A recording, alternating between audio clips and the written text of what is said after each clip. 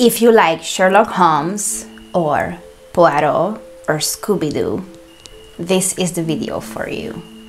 Today we are going to dive in the biggest murder mysteries in Hungarian history. This case involves politics, a love triangle, jealousy, and a lot of lies. Ooh! Hi everyone, welcome back to my channel where we talk about Hungarian true crime stories. My name is Tímea, and today we are going to try to uncover a kind of an unsolved murder mystery. It's kind of solved, we have an idea of who it could have been, but nobody was ever convicted for anything. As always, stay tuned for the Hungarian word of the day at the end of the video. Now let's get started. It was on the 10th of May 1932 when a taxi stopped in front of the Hotel Bristol in Budapest at around 8 p.m. A short brunette woman holding an envelope got out of the car and rushed inside the hotel, where she went to the reception and called for a man whose full name and title was Lord Lieutenant Colonel Fömötör József. So for the sake of this video and for the sake of simplicity, I will just refer to him as the lieutenant. And she wanted to talk with him because the envelope was addressed to him. So the brunette lady gave the envelope to the lieutenant, who opened it and was confused and baffled to see that the envelope was apparently completely empty. It contained nothing inside.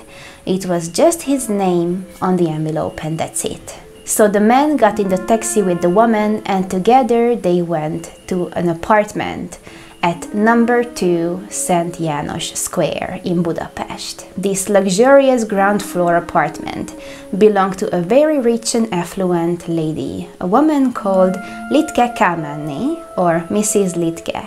And in the apartment also lived her live-in housemaid and live-in personal hairstylist, who were a married couple, Mr. and Mrs. Butyán. Mrs. Butyán was also the brunette lady who went to fetch the man at the hotel. Mrs. Littke was a notably beautiful 33-year-old woman who only wore her ex-husband's name out of formality because she indeed was divorced. She was extremely rich. Not only was her father a bank owner, they came from a noble bloodline. And when the lieutenant arrived to her apartment, she rushed to him crying and sobbing hysterically, saying that Gábor has killed himself. But who was Gábor? Captain Rutkai Gábor, who I'm going to call Rutkai, he was an army veteran in his younger years, but then after he quit serving in the army, he became a crown guard. That's right, he was one of those few select people who actually guarded the Hungarian coronation jewels in the Buda castle. If you have been in Hungary, in Budapest, I'm 100% sure you have been in this area of the city. It's by far the #1 most touristic place in the entire country. He was in his prime years at the age of 39 and he was notably handsome. He was also a strong, robust man. He was about 190 centimeters and 105 kilograms heavy. That is about 6'2" tall and 230 pounds heavy. And that is an important detail. So when Mrs. Littke came crying and hysterical to the lieutenant, telling him that their mutual friend had just died like less than an hour ago in her apartment, the lieutenant rushed straight to the scene. And when the lieutenant opened the door to the salon/living room, he saw his friend dying, slouching off of a sofa. Now imagine it that he was sitting in the sofa at one point, but then he slouched off the sofa so that he was sitting on the ground, though his back and his head was still resting on the sofa. The lieutenant said that he saw Rutkai's service gun right beside his body on the ground. He had an obvious gunshot wound in his forehead and when the lieutenant came to him, he was technically still alive, though very close to dying. He then took Rutkay into his hands and laid him on the floor, thinking that this would help him. And then the lieutenant ran somewhere in the neighborhood to fetch his friend, who was a doctor. And with the doctor, they rushed back to the apartment. And at that point, Rutkay was still alive. The doctor examined Rutkay's body, and in his written statement, he claimed that Rutkay must have been sitting in the sofa when he shot himself in the head, holding the gun to his forehead. And then from the impact of the gunshot, he somehow slouched off of the sofa when later the lieutenant repositioned his body to lie on the ground. Now let's stop there for a second as the number one discrepancy in the story. The doctor was not there to witness the lieutenant move Rutkay's body to lie on the ground. The doctor had to have taken his friend, the lieutenant's word for it. But he has no evidence to actually support that Rutkay was not discovered in a lying position, or per se that he was not killed in a lying position. The doctor only confirmed what the lieutenant said without actually having any kind of evidence for it. For all we know, it is entirely possible that Rutkay was, probably sitting in a sofa when he killed himself. He could have been sitting on the ground when he killed himself. He could have been lying on the floor or walking around. There is no way to actually know in which position he died and in which position he was then later repositioned. But that just seems like a minor, insignificant difference for now. I'm gonna keep that for later. So literally, just within minutes that the doctor arrived and examined his body, the police, the military, forensic scientists, medical scientists, and weapon experts came to the scene. Obviously, because Rutkay was a high-status man working for the government as a crown guard, this was a big deal. And while the investigators were inside assessing the scene, Mrs. Littke was sitting crying on the porch, trying to collect herself and answer all of the questions of the investigators. Her version of events was that Rutkay came to her apartment that afternoon at 3 p.m. and they stayed there and just hang out until 7 p.m. And around that time, Rutkay started having a very bad headache and he suggested going for a walk in the city for some fresh air.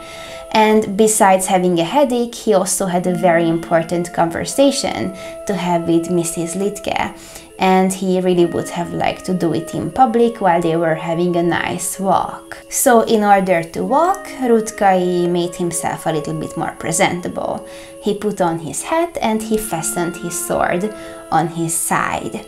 Him being a crown guard, his attire always consisted of a sword and almost always a service gun. And Mrs. Littke, being a proper, decent, honest lady, she went to the bathroom to change from her loungewear into her streetwear to look presentable while walking on the streets of Budapest. According to her, the tragedy must have happened while she was changing clothes in the bathroom, because when she came out of the bathroom and went back into the salon, she saw Rutkay looking very, very pale and trying to walk in the direction of the sofa while also supporting himself on the coffee table. And at first glance, Mrs. Littke assumed that his headache must have gotten real bad, but then she soon realized that Rutkay was bleeding from the head. However, Mrs. Littke changed her story quite early on in the investigation, because the second time she was asked about what happened, she claimed that when she came out of the bathroom, Rutkay was already lying on the floor with a bleeding head. So that goes against what the doctor wrote in his written statement, confirming the lieutenant's version of events, that Rutkay was sitting in the sofa and then he slouched off because of the impact of the gunshot, and then he was repositioned to a lying position on the ground.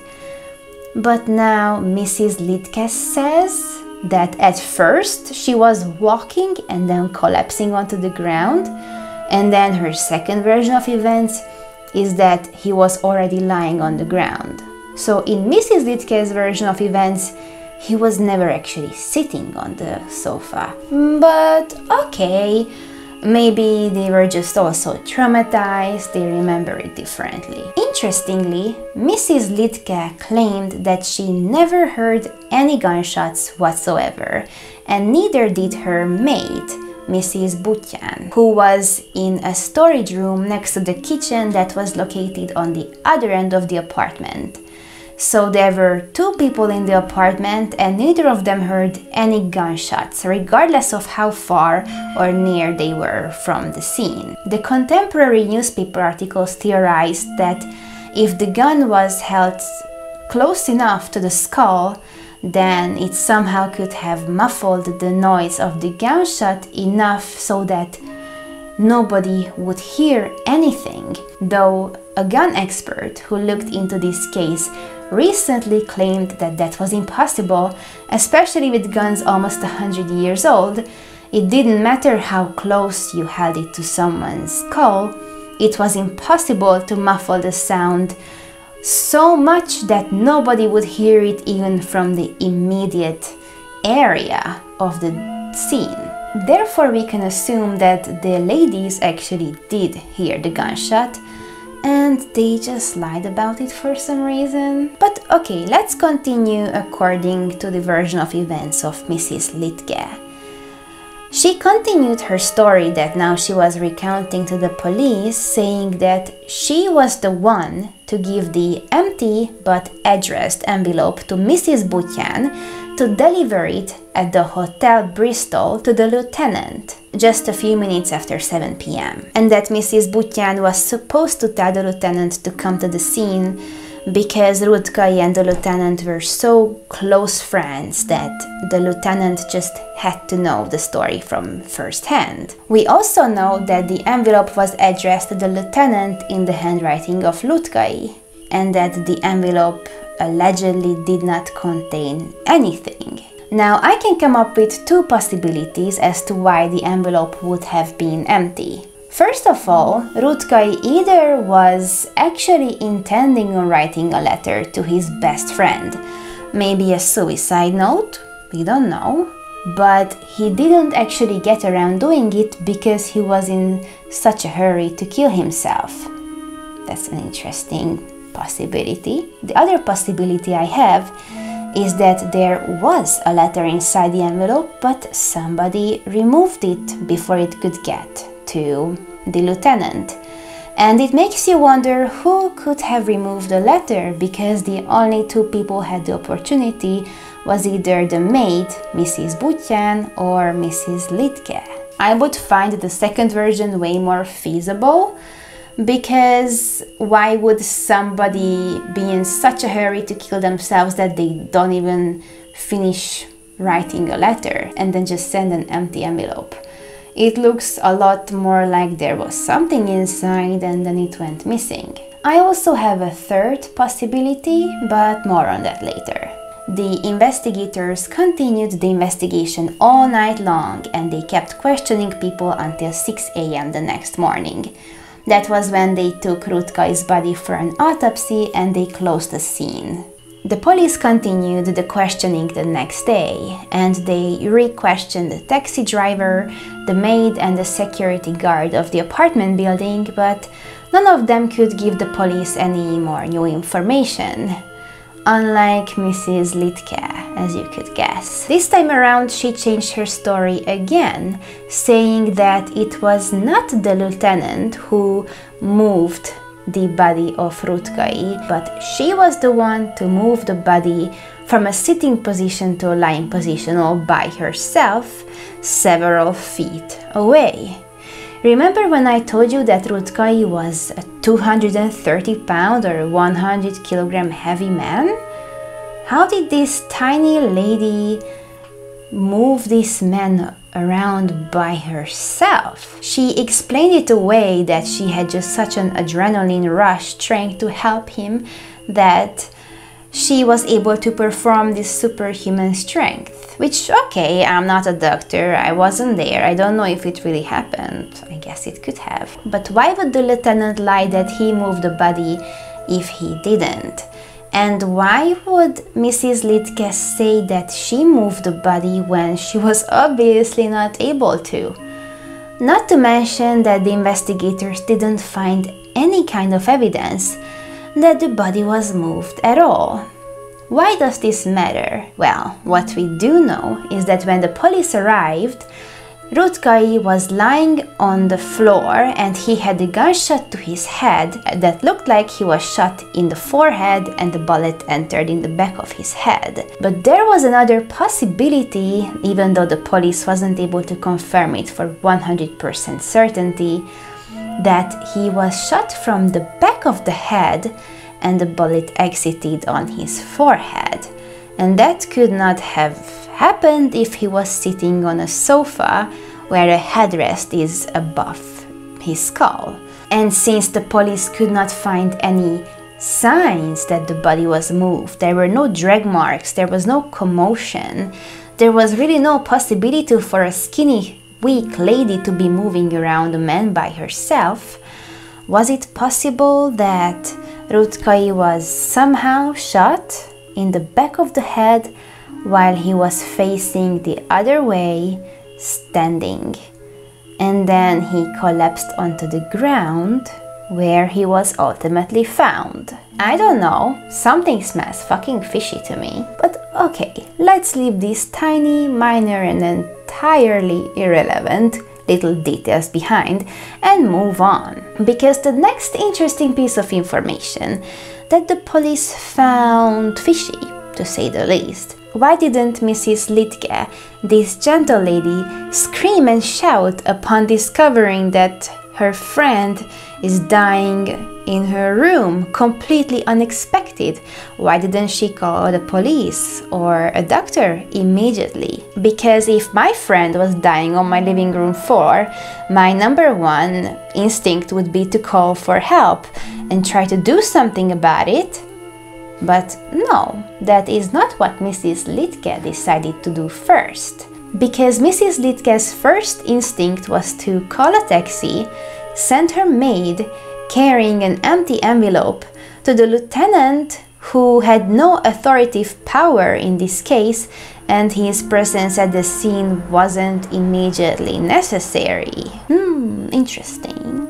And okay, maybe you can explain it away that she was so shocked and traumatized that she needed a friend to be with her and she just didn't know what to do. She didn't know what was the right thing. She didn't know she was supposed to call for a doctor. But that was not the reason that she gave to the police when they asked her the same question. She said that if she had called the police or a doctor, then a bunch of media reporters would have arrived at the scene and report on the tragic death of Rutkay.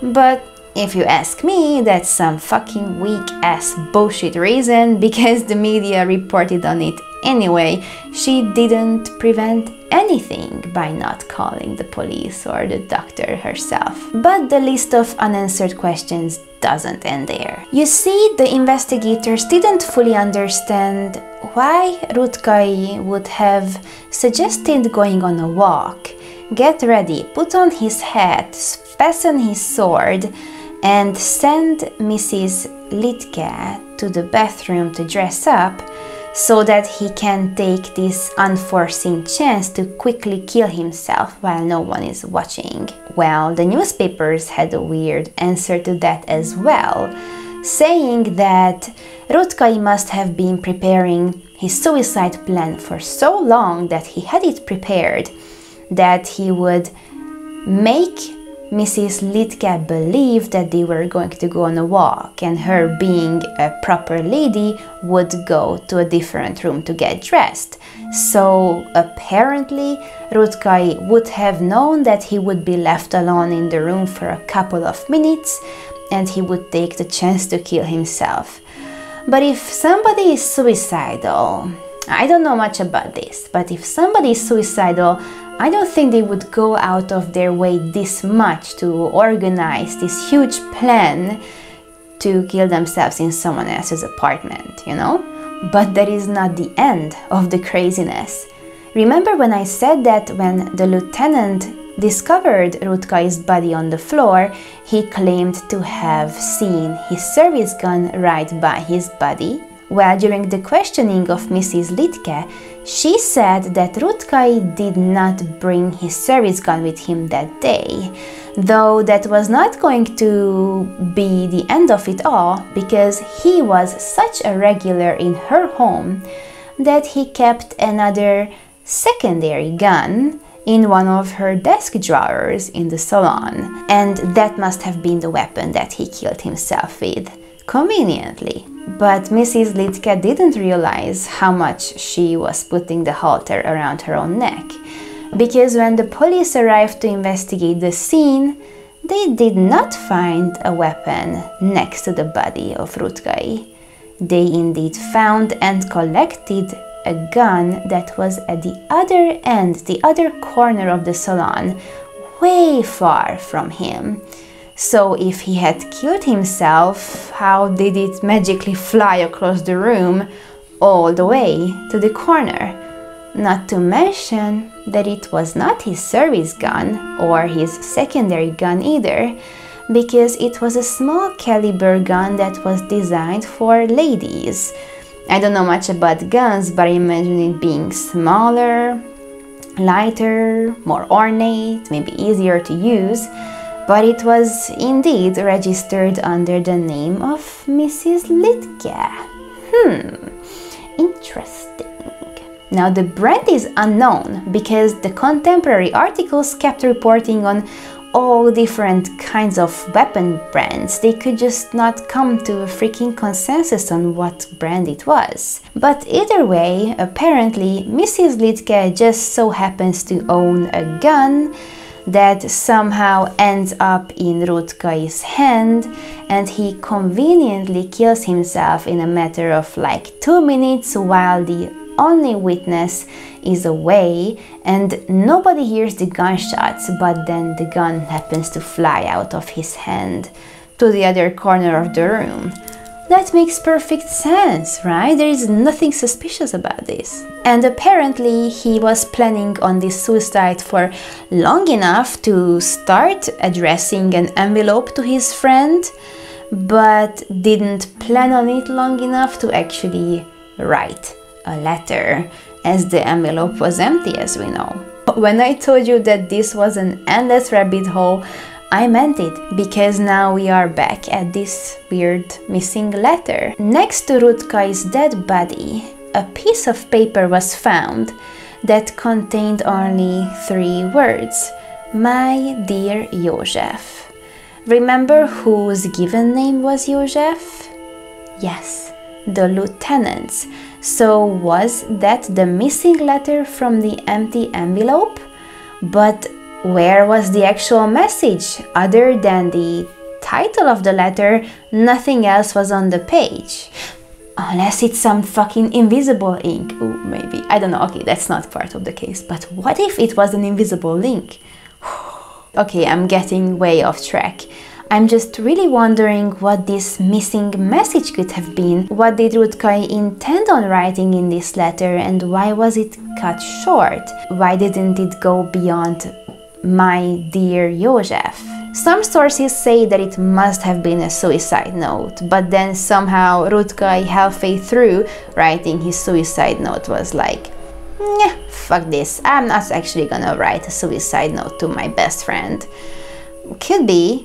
Some other sources say that that single page was not the complete message. Maybe there are missing pages of this letter that are missing for a reason.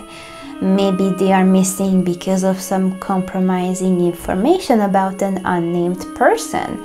But who could have been that unnamed person, and why would have it been compromising? I wonder. But before I dive more into that, furthermore, there was another letter found. You know where?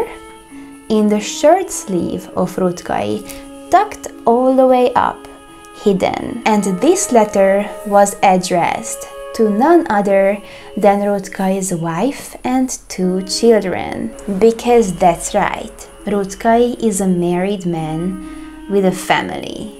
Now, we don't know the contents of that letter, but it is supposed to be not a suicide note either. But then it makes you wonder what this married, handsome man doing in the flat of this unmarried, beautiful woman for hours on end.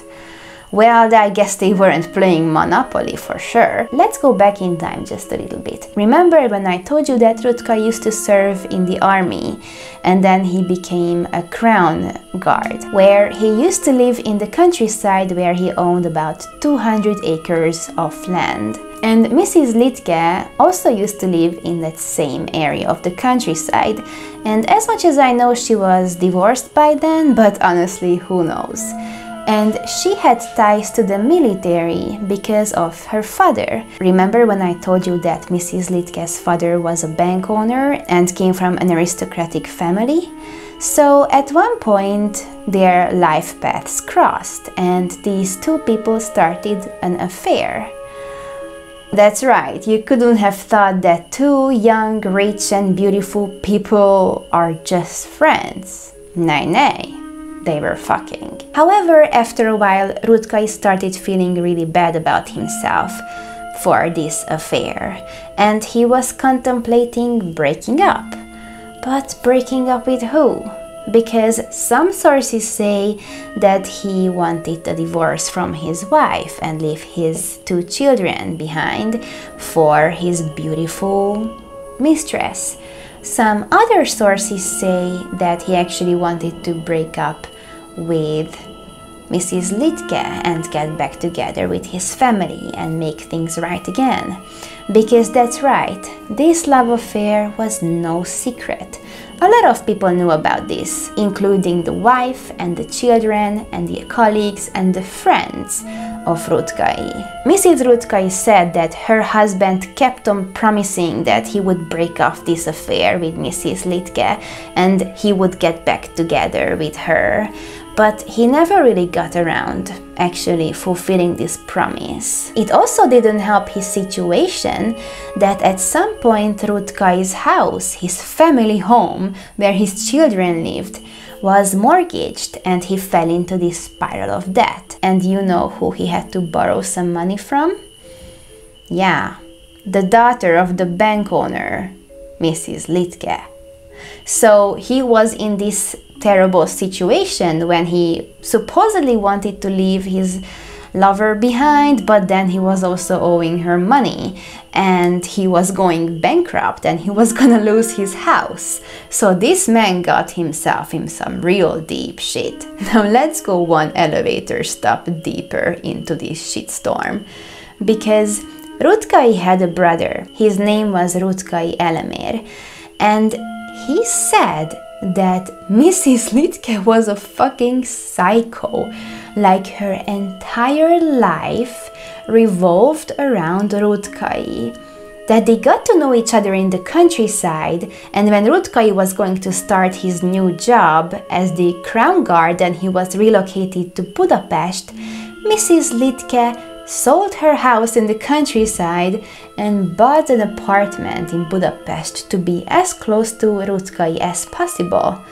But not any apartment. She bought the apartment that was literally facing across the street the barracks where Rutkay was going to work as the crown guard. Furthermore, Rutkay's wife claimed that she got multiple death threats from Mrs. Littke, saying that if she doesn't initiate the divorce, leave her husband, kick him out, then Mrs. Littke would kill her and her 2 children. So you see that she was totally a psychopathic side chick. So the police really started treating the death of Rutkay not as a suicide but as a homicide. And they went to the scene and they really assessed the apartment. They tried to reenact all of the possibilities, trying to figure out the distance and the angle of how Rutkai could have been shot. This was the time when the police ultimately figured out that Rutkai's body was never actually moved. He died on the spot where the police found him later on. So both the lieutenants and Mrs. Litke's story of them moving him was bullshit. The police also determined that Mrs. Litke must have been either at the scene when the gun went off, because there was no way that the gun could have flown across the room. It must have been someone else to shoot him from a distance. And there was just no way this was a suicide. The police was not buying it. Not to even mention that on the sofa on which Rutkai was supposed to commit suicide had a bunch of gunshots on it that looked like missed gunshots. And Mrs. Litke tried to explain this away, saying that when she got her little feminine revolver, she was just target shooting on her sofa to practice her targeting skills. Who the fuck does that? Doesn't matter how rich or affluent you are and how much disposable income you have to just be ruining your furniture. Nobody practices target shooting inside their own home on their own sofa. Get it together, you bitch. It looked a lot more like somebody had tried to shoot Rutkai a couple of times before she got it right, or a couple of times after she got it right. Maybe she tried to make sure that he was dead. Maybe she tried to shoot him a couple of times. And after the police assessed the scene and tried to reenact all of the possibilities, Mrs. Litke apparently tried to flee to Vienna, but she was stopped and her passport was confiscated. Now, I guess, her being such a high-ranking and rich lady, she could have fled to Vienna regardless, even without her passport, but that is just another red flag for you. Now, you can see that there was mounting evidence and suspicion against Mrs. Litke. And the police had all of the witness testimonies and the inconsistencies and her suspicious behavior anyway. So she was arrested and she was taken to trial to decide whether or not she was guilty of anything. And when I'm telling you that this trial was sensationalized, I mean it. The entire aristocracy of Hungary was present and everybody was excited to see if she was gonna be found guilty. And she was not. She was acquitted of all charges and she was let go as a free woman. And you wanna know why? Bitch. There are quite a few reasons. First of all, not only was she an aristocrat herself and she definitely had the connections, her daddy was a bank owner. Okay, that definitely helped her case. People just couldn't believe anyway that this skinny, short and frail young woman would be capable of murder.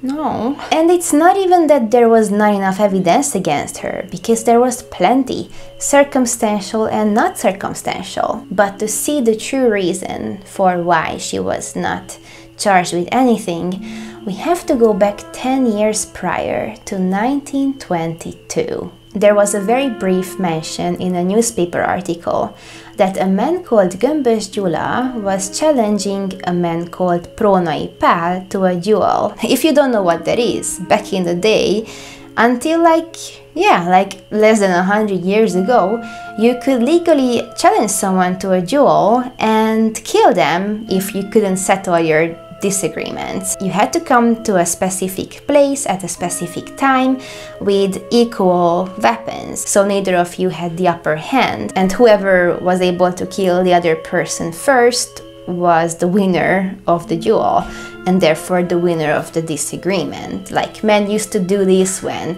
somebody hit on their girlfriend or somebody challenged their political views. All kinds of bullshit reasons that nowadays you would be just fighting in angry Facebook comments. People used to kill over those. But I guess there must be a better explanation. I don't know, maybe it's just cultural. It was very, very prevalent in Hungarian history.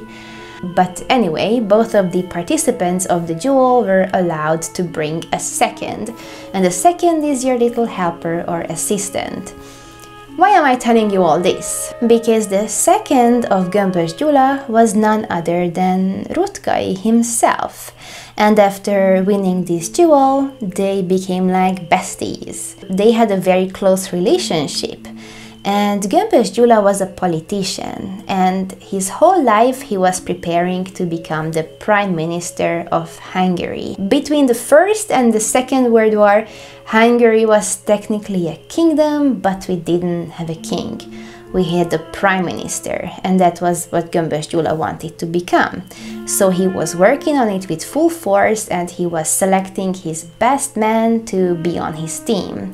And one of his team members was allegedly supposed to be Rutkay, and he was supposed to be promoted to become State of Secretary. But with one condition. Gömbös Gyula allegedly told Rutkay that he would only promote him to State of Secretary when he becomes Prime Minister if he broke off his love affair with Mrs. Littke. There you go. I just gave you the key to this whole mystery. If you paid attention, you can put the puzzles together right now. I'm gonna give you a second before I tell you the solution, okay?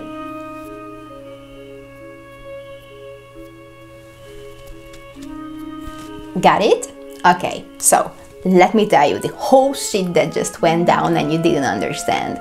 Rutkay really wanted to become Secretary of State, and he knew that he had to make the sacrifice of breaking up with his girlfriend, Mrs. Littke. She was a psycho and she was following around, stalking him all the time, and he just had to break up with her in order to become the state secretary. Even though he was going to go into even more debt and he was probably going to lose his family home, he knew that becoming the state secretary was going to solve his financial situation. So he had to make this final step. Now, this is why he acted like he had a headache, so he could tell her that he wanted to go on a walk and have a fresh air outside while wanting to talk about a very important conversation. But either way, somehow he still ended up telling her the bad news while still at home. And upon hearing the news that he was breaking up with her, she just lost her shit and she just became this psycho jealous girlfriend. She took out her revolver and shot him in the back of the head while he was facing the other way. So it could have looked like he was shot from the front if he was sitting on the sofa, but in reality he was shot in the back of the head while standing. And then the reason why she didn't call a doctor was that because she had to stage it as a suicide. Now, how was she going to stage it as a suicide? She was going to, first of all, tell her maid not to tell anybody that she heard the gunshots, because there was no way they didn't hear the gunshots. And then the maid was instructed to take a taxi and go to the hotel with this envelope to summon the lieutenant. And all along we have thought that this envelope was empty, that it contained nothing else but the address to the lieutenant. But it is more likely that when the lieutenant opened the envelope, he saw that there was compromising information about him in the letter. Now, I don't know what kind of compromising information it could have been. Him being another high-profile person, I'm sure he had some shit to hide. So he was blackmailed into going back to the apartment and help Mrs. Littke stage it as a suicide. Him being a stronger man, he was able to move the body of Rutkay to make it look like he was slouching over the sofa and not laying on the floor, because that was key to make it look like it was a suicide and not a homicide. So then the lieutenant went to fetch his friend, who happened to be a medical doctor, to bring him back, somehow corrupt him and make him confirm the story, in what body position he was found, in how he was killed, even though that was not the truth, and the police later unearthed. And in the end, Mrs. Littke was obviously not going to be charged with anything on court, because not only was she insanely rich and high-profile, aristocratic and noble, she was the daughter of a freaking bank magnate.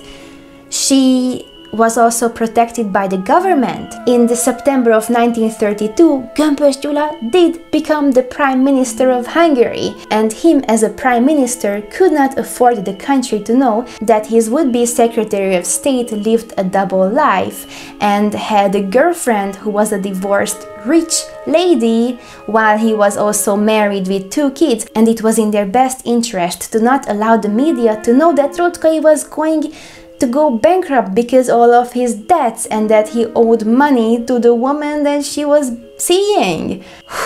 Well, that is the end of this crazy story. Let me know what you thought about it. Did you find any other details or contradictions that I didn't elaborate on? Do you have any questions? Did I make everything as clear as possible? I really hope. Today's Hungarian word of the day is going to be for a love affair. In Hungarian it's viszony. This is S and this is eny, so it's viszony. Love affair. A perfect fitting for this video. And for the engagement question, for the sake of the algorithm, I would like to ask you, what is something that you would really like to quit or get rid of in your life? For me, I really would like to quit being kind of self-conscious, not trusting my skills, not thinking that I am worth it to achieve big things. That's kind of a big deal for me. So what is it for you? Let us know down in the comment section. If you have made it this far into this video, you might as well like it, and don't forget to subscribe to my channel. I have gotten a few comments that my videos don't show up in your subscription box, so make sure to hit the notifications bell so maybe you have more of a chance of actually getting to see my videos if you're interested in them.